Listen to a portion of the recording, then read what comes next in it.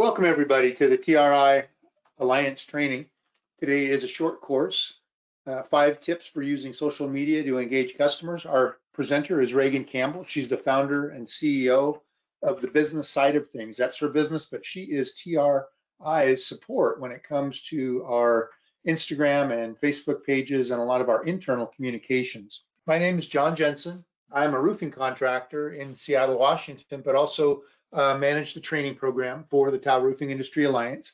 Lisa will be monitoring today so that you'll be able to ask questions through the question feature. And toward the end of the broadcast, we will open it up to audio questions. And Reagan will be taking over shortly, but I want to tell you a little bit about the Tile Roofing Industry Alliance.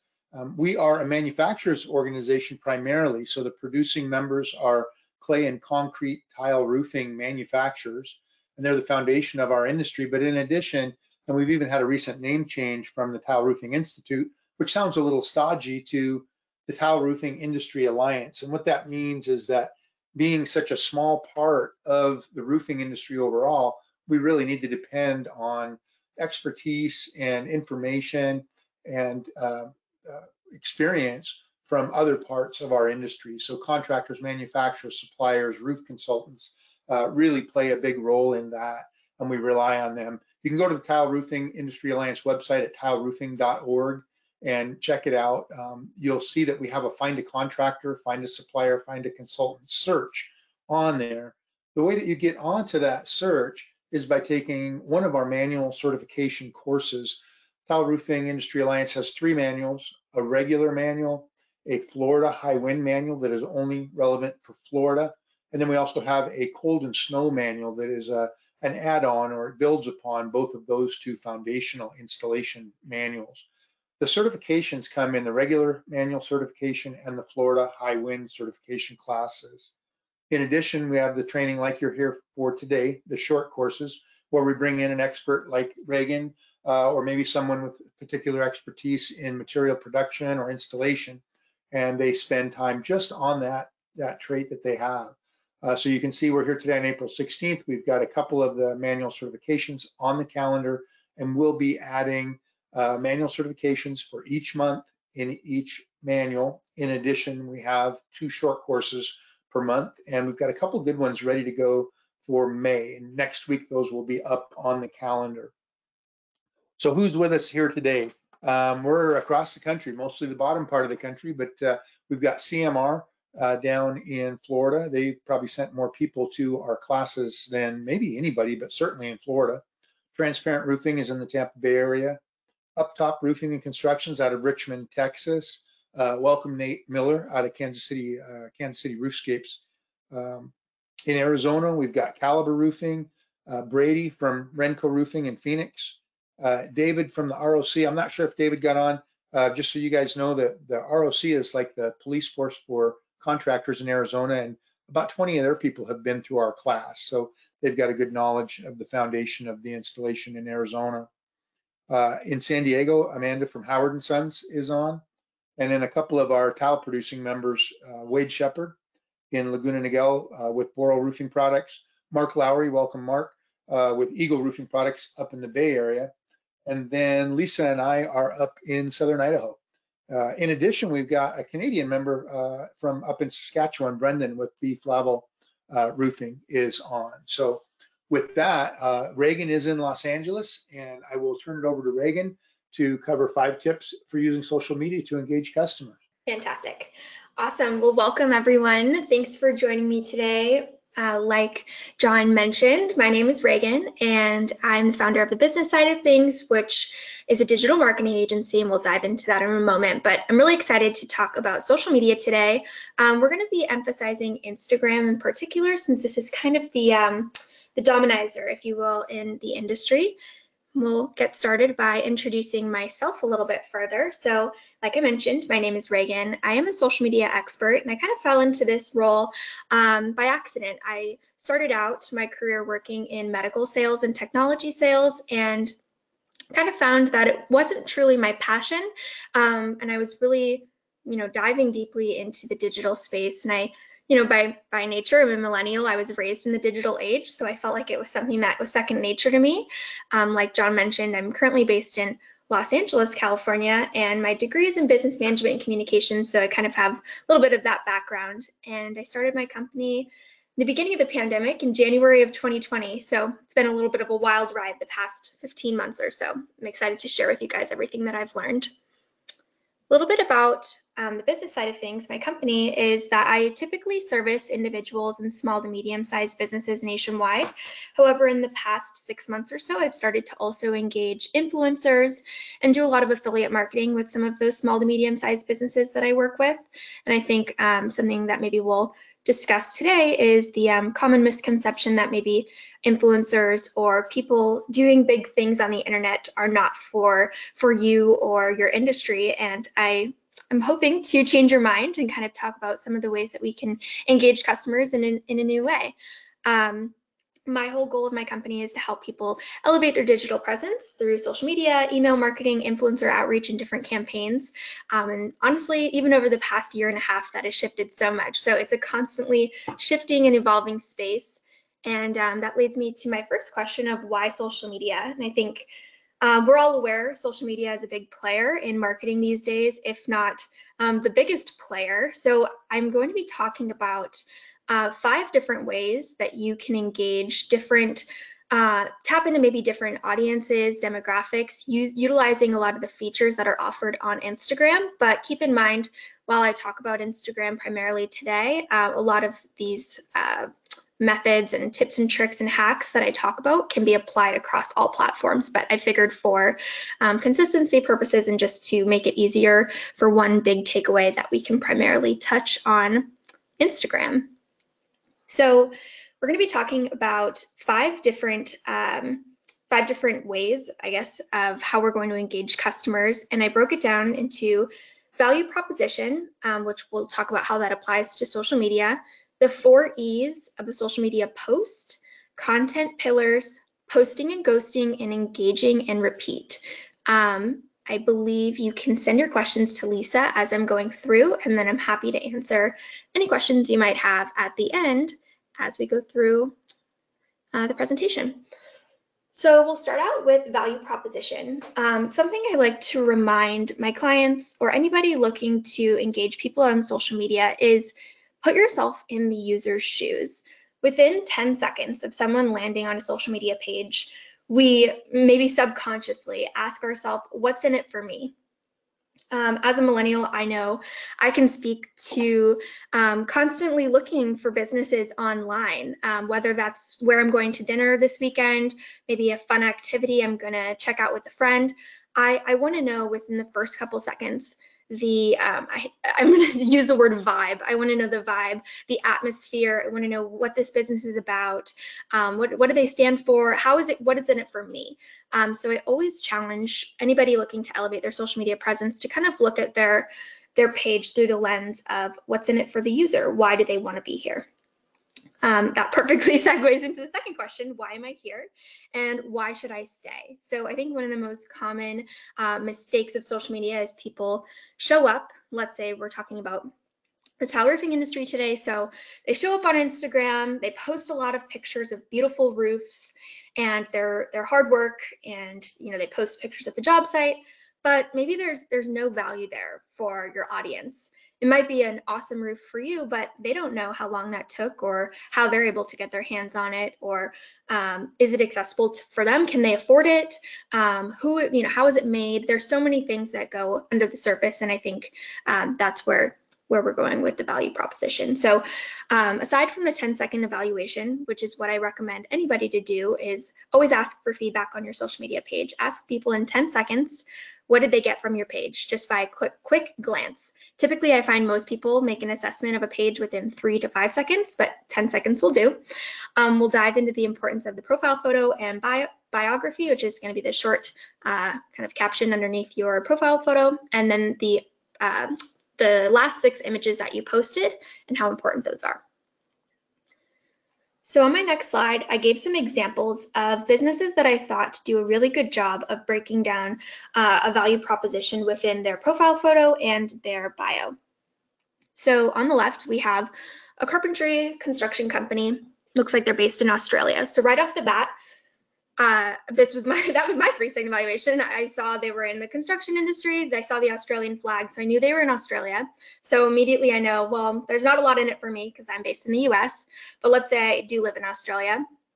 Told me he's a professional, I'm assuming it's a he, professional carpenter who's born to build, and he's sharing all aspects of carpentry. Okay, great. So within looking at this, I feel like I have a really good sense of what this page is about, and what they're offering and what's in it for me, and I'm able to make that assessment. So this is a really good example of what a value proposition might look like on a social media page. Next, we have one of my favorite restaurants here in Los Angeles, Harriet's Rooftop, where they give that immediate grab, which is the Revelry with remarkable view. I'm instantly drawn in. I want to know what that remarkable view looks like. I want to scroll through their photos. I want to know what they're offering. Then they tell me exactly what it is. It's a rooftop lounge and restaurant. And then they give the obvious information of their hours and business info. For a roofing company, that might, or a anybody in the construction industry, that might be building credibility through the year you were established, maybe an award-winning project you worked on, anything that you can do to build and establish that credibility will definitely draw in your audience. So that leads me to the next point of the 4 E's of posting. Not only is the first glance important, but like you had just witnessed by me reading some of those bios, I want to learn more. So I might turn to the first couple of posts that I see when checking out someone's Instagram page, Facebook page, maybe Twitter. I'm looking at their first few tweets. And I like to break it down into the 4 E's. So when making a social media post, I typically will ask myself or challenge my clients to ask themselves, is this post checking off one of the 4 E's? Is it engaging? Is it entertaining? Is it empowering? Does it educate my audience? An example of a post that may go wrong, I always use this example because it's easy to understand. So let's say it's Valentine's Day and we post a photo of a calendar with February 14th circled. You might think, well, it's Valentine's Day. I'm posting a relevant, post. I'm wishing people a happy Valentine's Day.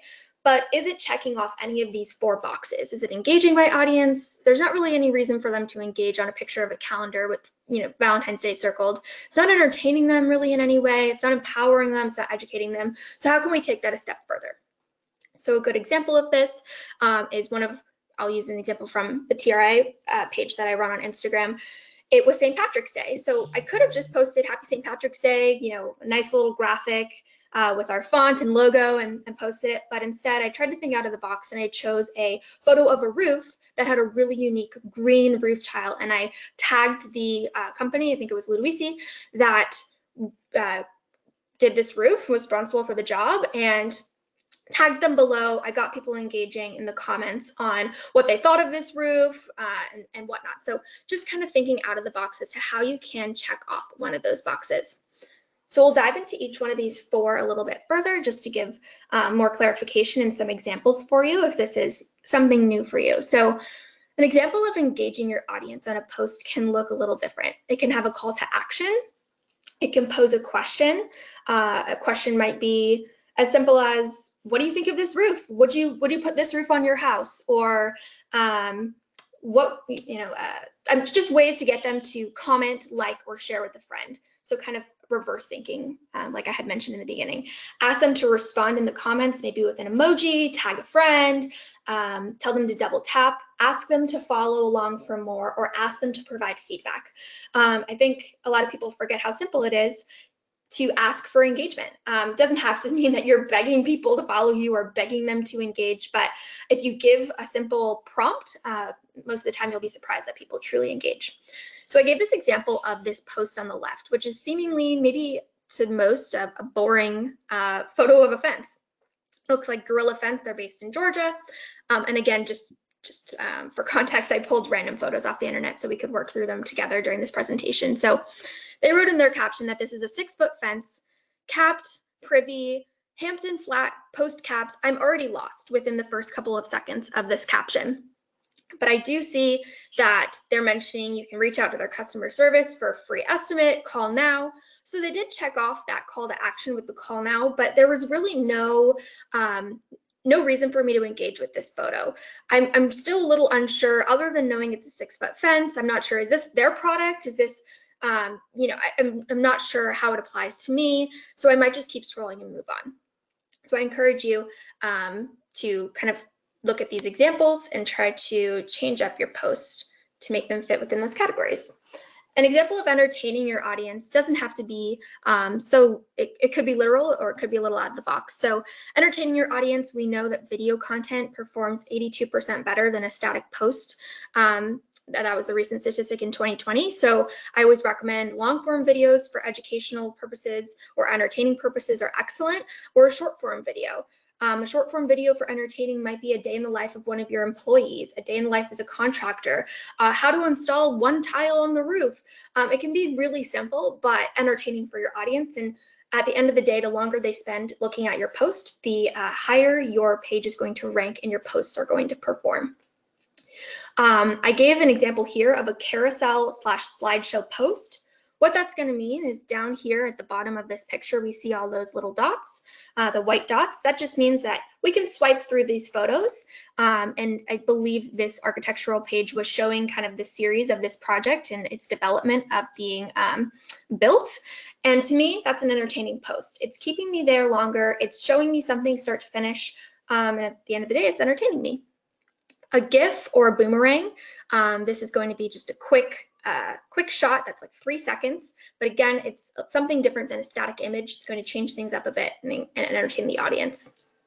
I had mentioned before some ideas for video content. A great idea is behind the scenes. So like I said, a day in the life, maybe a video from the plant, production belt, whatever it might be, but people are nosy. They like to see behind the scenes. They like to see how things are made. And I think when they feel more connected to the actual process of a product being made, they're more likely to purchase. So in this picture, like I mentioned, it's a swipe through carousel. Immediately the photo is really beautiful. It engaged me. It's entertaining just because it's something different. And that's that.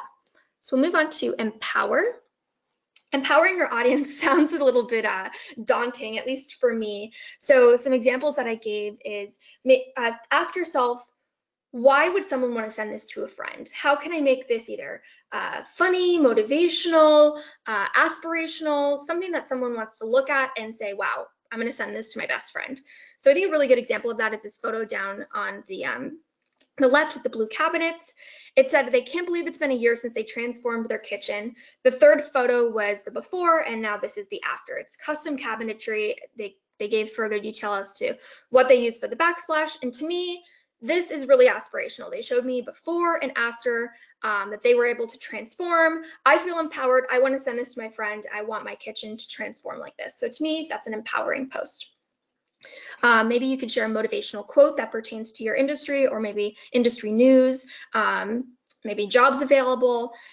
Promoting a course that they can take to better themselves would be an empowering post, or sharing an educational resource tool, or maybe a win and fail that one of your employees had or that your business had as a whole.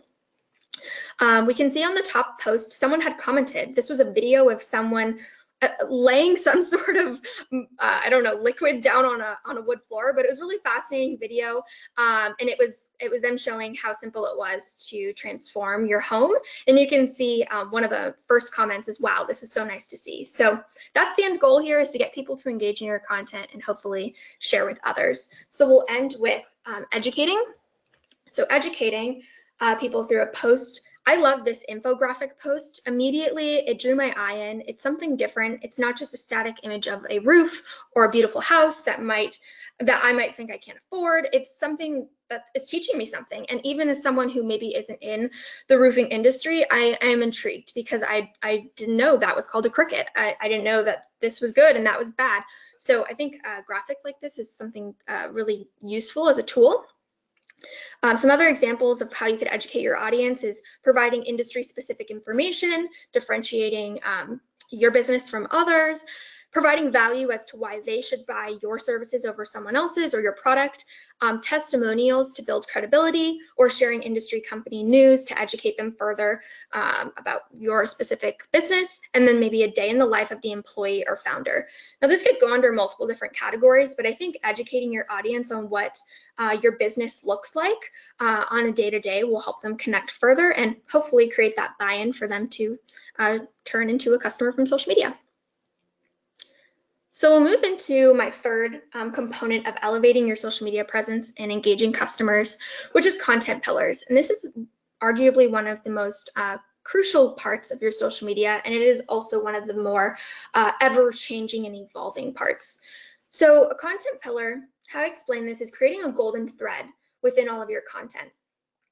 Every good social media page has 3 to 5 things that people come to their page for. So I'm going to give an example that's a little bit outside of this industry, but maybe relate to some of you that might be on social media.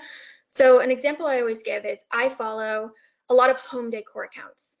I do not own a home. I live in a very small Los Angeles apartment, but I follow these home decor accounts not because I'm going to be painting, my beautiful kitchen like theirs, or decorating a kid's bedroom that I don't have. It's because I'm really connecting with some of the other content that they're sharing, which might be family related content. It might be, I don't know, shopping hauls, whatever it might be, but it's that I'm buying into the overall brand that they're sharing with me. And this is how I encourage you to engage new customers, is through your content pillars. So I know it's a little confusing, so I'll break it down a little bit further. What this might look like for the construction or roofing industry is some of those things I had mentioned before, adding that human element into your content. People connect with people, as we know, and I think that one of the components that a lot of social media pages are lacking is sharing the people behind your business. It's free.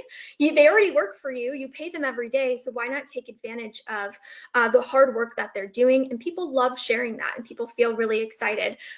So often with my clients, I encourage them to invite their employees. If people feel passionate about a project they just completed, or maybe they're working on a goal for a quarter, or maybe they're working on a project that just seems really awesome and they want to talk about it, encourage them to take a couple quick videos, show the behind the scenes, ask them to write down the 5 steps they took to meet that goal. And people really enjoy learning about that, and it shows just the humans behind the work that you're doing, and I find people get a lot of success. So back to content pillars, 5 things that are broad enough to choose topics within that category every time you post. So what this might look like is employees might be a content pillar for you. Recent projects might be a content pillar. Maybe you could do inspiration posts, inspiration roof. It can break into, you see kind of where I'm going here, is basically breaking down your content into 5 different categories. That way, every time you make a post, you can say, okay, I haven't spotlighted an employee in a while. I haven't spotlighted this content pillar in a while. Basically just gives you 5 golden threads to pick from. Oh, I forgot that I gave examples here. So this is going to break it down a little easier. So maybe you're a roofing contractor. You could do installation tips and tricks. You could do a day in the life. You can do roofing trends or industry trends, roof tile education, and your favorite roof series. These are 5 things that you can constantly revisit in your content. And then the reason I love content pillars so much is that maybe after 3 to 6 months of implementing these content pillars, you can go back and assess your content and say, wow, people really didn't seem to engage with my roofing trends posts. Maybe I should switch up my 3rd content pillar for the quarter 3, so that I can see if I'm boosting engagement if I switch that up. So to me, it just kind of hones in on everything you're doing for your social media and allows your audience to kind of tell you what they like and what they don't like.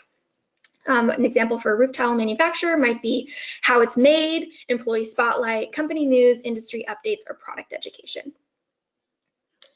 So this leads me into kind of a general tip that I like to give everyone who is posting on social media. I think there's so many boxes to check when running digital marketing and social media pages that people often post and ghost is one of my favorite ways to describe it. So Instagram or social media in general is a community. whether you like it or not, this is where people are going to engage. They're going to chat. They're going to find out about new things. And I always like to remind people that you get what you give. So if you are going on Instagram every single day and you're putting up a post and you're spending 5 to 10 minutes putting that post up, and then you're exiting the app and never revisiting until the next day when you decide to post again, you can't expect that you are going to have 1 million likes and 1 million new followers and you wake up the next morning to see how your post did. If you are not engaging with your community, you can't expect that they're going to engage back with you. And I know this seems like it might be adding another thing to your plate, but I always remind people, it's like showing up to a room of people networking and passing out your business card to everyone and walking away and hoping that people call you, but you didn't talk to them in the process. You didn't get to know them. You didn't see why they'd be a good fit. You didn't ask them what they're there to network for. And so anyways, this is a parallel to give you as to social media and why it's so important to put in what you want. An important point is that you are ranked on most social media platforms based on your activity and how much you are engaging as a user, as well as how much people are engaging with you. So gaining engagement is just as important as giving engagement. Utilizing all of the features that are available on social media platforms, specifically Instagram, for example, like stories, reels, IGTV, and if all of this is seeming a little daunting or over your head if you're not super deep into this space, essentially what I'm saying is just try all of the things. Try all of the things that are available and see what works and what doesn't. This is going to lead me into my last point, piggybacks off of posting and ghosting, which is engaging and repeating. So I explain this as the modern day field marketing. Some examples of engaging and then repeating might be utilizing local hashtags to find new customers and engage with people that are in your area. So let's say you are Los Angeles roof tile manufacturer. Maybe you're going to check, maybe there's a new neighborhood going up and it's in West Hollywood. So maybe you're going to check the West Hollywood hashtags, see who's engaging on some of the posts, who's visiting some of the local businesses, who seems like your target demographic, and start to engage with those people. So once you do this a couple times, you get into a flow and kind of find people who will be interested in your content. It might take a few weeks to figure that out. But I highly, highly recommend hashtags are your gateway to finding the people that you want to follow you and engage with your content. Target your competitors' followers. This is no different than old school marketing and maybe, sending mailers to your competitors' audience, whatever that might be. This is the modern day version of that. So targeting your competitors' followers might mean going to a competitor's page. If you see someone is repeatedly engaging with their content, maybe click on their profile, send them a quick message, introduce them to your brand, maybe like a couple of their photos, tell them why, what value you have to bring to them. And if they engage and follow with you, great. But if not, the worst that you did is got your name out there. It was free marketing and you got in front of your target audience. My third point is searching top posts underneath your niche for inspiration. What this might mean is you go under a hashtag, maybe hashtag roofing contractor. Maybe there's someone who's doing a really great job of engaging a lot of people that you're looking in your same demographic. So maybe you're going to go under that hashtag and just see, what is this person posting? How can I repeat what they're doing? It doesn't mean that you're going to copy, but maybe something's really working for them. People are really resonating with the industry news content pillar that they're sharing. So you can kind of gauge if you're completely lost by checking the top posts underneath your specific niche. My fourth point is following and engaging with your target demographic. This goes back to kind of checking those local hashtags, targeting your competitors, and truly putting in what you want out of it. So if you really want those followers, really want to gain exposure, do the same and you'll see it in return. And my last point that I'll leave you with is utilize direct messaging to get in front of your target demographic. I briefly touched on this before, but I truly believe that direct messaging is such a great way to reach new people. Some examples that I've seen recently and that I've received, let's say this is a great one. I moved to this area in West Hollywood, California about 6 months ago, and I started to get a lot of direct messages from some of the local businesses that were struggling, I think, during the pandemic around here. So there's a donut shop down the street that saw I was tagging West Hollywood in my location on my posts frequently. So they sent me a direct message, said, hey, we see you're new to the area. Use this code for a free donut on us. We'd love to see you in our shop. This immediately sent me to the donut shop because I thought it was really cool that they recognized I was in the area. They wanted to welcome me to the neighborhood and they wanted me to stop in for a free donut. And you better believe that when I stopped in, I told them that was really cool that you posted on Instagram, and here I am, and now I'm a customer. I'm not saying this is going to be exactly how it works out for you, but it's just a prime example of the worst that can happen is they don't respond. So I highly recommend utilizing direct messaging as a way to get directly in front of your target demographic. Some examples of what that hashtag research might look like is maybe going under the hashtag new homeowner. You can go directly from the Instagram app and go to the magnifying glass, which is going to be the second icon from the left. Search the relevant hashtags and scroll through some of those posts and find some people who are new homeowners there that might be in need of a new roof, and simply comment something like, hey, beautiful home, I see you're in the process of renovating. If you ever need a new roof, check out our page or give us a follow. We'd love to help you out. So that is my very quick presentation on 5 ways to engage new audiences through social media. I'd love to answer any questions you might have. I know Lisa's going to put up my information, but I think we'll open it up the floor for questions now. Thanks so much for having me today. Thanks a lot, Reagan. That's awesome. Lisa, are there any questions online right now? If not, I'm looking right now. Okay. Not seeing it. And so I'm going to put a couple forward. I know that we've got, I know that we have some marketing folks online also, but I have one question. You touched me with the donut business, and it reminded me of how different sometimes roofing is from other businesses. You know, for example, donuts or pizza, you know, maybe a post at 4 o'clock saying we've got a special is going to draw me in there. But our pages for our contracting companies often are, I won't say static, but our audience, our target audience are not people that we're going to have become fans for life, right? They're somebody that goes, gosh, we need a roof. They go into an in-depth shopping and learning about roofing for a month or two.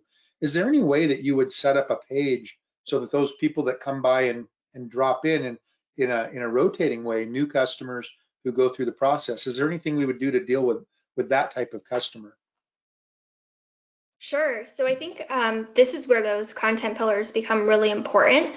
So I think how to keep that person engaged long term. Maybe they purchased their roof, they're a happy customer, and there's really no need for them to be there anymore.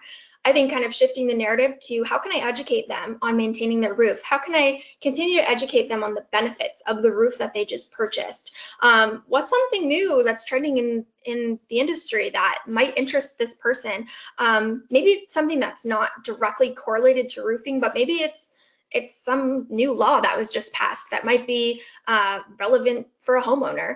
I think kind of thinking outside the box definitely is important, especially for this kind of unique customer that we're talking about, because it's not as the barrier to entry for a donut, you're right, is a lot less than an expensive purchase of a roof. So I think it's really critical that you share long-term information that's going to really hone in on the education portion, constantly educating your audience, because I truly believe if you're educating them, they're going to want to stick around for a lot longer. Okay, that's great. And we've got one question. It looked like Amanda was unmuting herself. So Amanda, if you want to ask a question, go ahead. No, I'm sorry, that was an accident. I didn't mean to unmute myself. Okay. I apologize. No problem. Well, Reagan, is there anything else you'd like to add, or? I know I went through that a little quickly, but I just can't stress enough. I think constantly evolving, changing up what you're doing is so crucial, and really reading the room, just like you would in person, is so important. Just kind of shifting that mindset to doing it digitally is so important. And the beautiful thing of doing it digitally is that there's so many insights and things that you can track, whether that's likes, comments or people saving your post or sending it to friends. All of that information is available these days, so it's pretty easy to assess and see what's working and what's not. And yeah, I think if you have any questions about maybe ideas, I'm definitely a springboard. I have lots of ideas all the time if anybody needs help getting started. Okay, great. And Brady, if you're on still, it looks like you are. If you would unmute yourself, I'm going to ask you a question. Brady's the marketing director for Renco Roofing in Phoenix. And you guys have been doing some great videos lately. They're short, they're to the point. And I just wanted to see if you had anything to say about your strategy there. He's not unmuting, so he may not be able to hear me. But yeah, that's just. He's on. Oh, Brady, are you there? Yeah. So we just actually changed our process and revamped things around here. So one of the things that I did, and it's kind of interesting that Reagan put that on there, was the content pillars. That was one of the first things that I went through our social media and put together some content pillars that we could use, so we don't have the same boring, post day after day, week after week. It's actually engaging with, what are some roof issues we're seeing out there? What are some roofs we're working on? Who are the people in our company?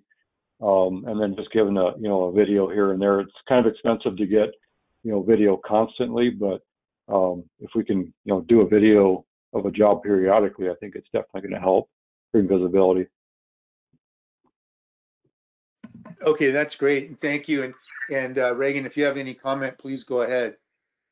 Yeah, I took a look while you were chatting, and I think you really hit the nail on the head with the content pillars. I can immediately see you have your testimonials there. You have educational content. I'm just going to read it out loud for anybody who's not looking. It's signs of roof wear that you should know about, the best ways to avoid commercial roof problems. So you have a lot of educational content, a lot for me to engage on. So I think you really did a great job. You should have given the presentation. This is an excellent display of what I was talking about. And I want to talk really quickly on the video portion. What we're finding with the skyrocketing use of TikTok and some of these video platforms is that doesn't have to be fancy. I think we all have iPhones. We're all carrying around cameras all day long. And I think while those beautiful drone shot videos are wonderful and do provide excellent value on social media pages, I think people appreciate and understand when it's a quick video shot with an iPhone, as long as it's checking off one of those boxes. It's either, maybe you have a really funny employee who, can give a couple jokes while up on the roof and also providing value and educating the audience. People really love that. So I think where you can, sprinkling in that video content, like I said, people truly engage with videos much more than they do static posts. So I think that's a great point to bring up. Thanks, Reagan. And I'll point out something too, and I'm learning from you also, but one of the things I know is the TRI, we have 2 different Facebook pages now. So for those of you that may not be aware of that, the training page, which I manage, is really dialed into our installers, our contractors. We're talking about industry things. The training page is not necessarily where we think we want the next consumer of a tile roof, somebody hungry to get that beautiful looking roof. And then we're going to show them a picture of a crummy plugged up valley, but our roofers really do gain a benefit from seeing that. And I think Reagan's developing the Tile Roofing Industry Alliance page, a separate page, into the type of page where we would expect that customer to go. I hope we keep, both in a way that they represent a positive image for the industry. But, we show a lot of things on the training page that just wouldn't be out there to try to sell a tile roof. They're to try to help and support our installers to do better. But for the roofing companies, I guess they're always, looking at selling maybe to people they would hire, also to people they might sell a roof to. So I guess that's a little different.